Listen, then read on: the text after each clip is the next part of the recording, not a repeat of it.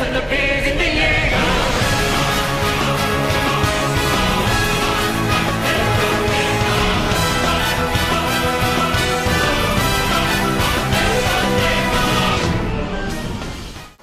Hello, welcome to KMD News. My name is Dan and today I'm gonna talk about Crimean Congo hemorrhagic fever with my assistant, whose name is Marco. So let's get started. Hi, I'm Marco. First of all, I give information of Crimean Congo hemorrhagic fever. The disease occurs a lot of symptoms, which are headache, high fever, back pain, joint pain, stomach pain, vomiting, red eyes, flushed face, red throat, and etc. in the beginning of 2 days. After 2 days, agitation might be replaced by sleepiness, depression, and lassitude. The mortality was 30% now. So if we were infected the disease, we could still alive, but the symptoms occur at least 6 days and maximum 40 days. I can't imagine how terrible the disease is.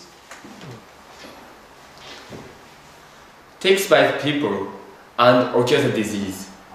The ticks are really tiny, so it is really difficult to prevent from the disease. Because of the food chain, it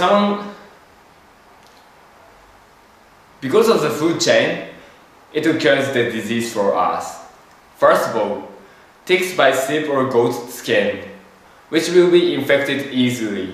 Second, people take them to eat. If the people touch them, ticks move to people's skin. After ticks bite, the people will be infected with disease. Now, let me start talking about what the disease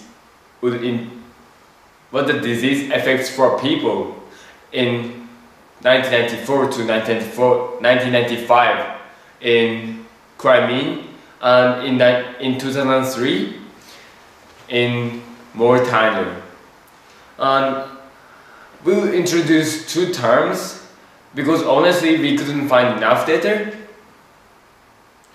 I think because it's not popular in the world, but it's still dangerous. In 1994 to 1995 in Crimea, 200 people died by that disease. There was no way to prevent the disease. People who lived in Crimea were really afraid and scared of the disease. However, the other people didn't believe that ticks affects the disease who lived in far from Crimea. It is getting worse and worse because it went around, like West Europe. Fortunately, winter season came and killed ticks, so that was fine. In 2012, they created a vaccine to prevent the disease. Before 2012, there was no way to prevent the disease because it is difficult to prevent from animals. It would help a lot today. Thank you for watching and see you next time.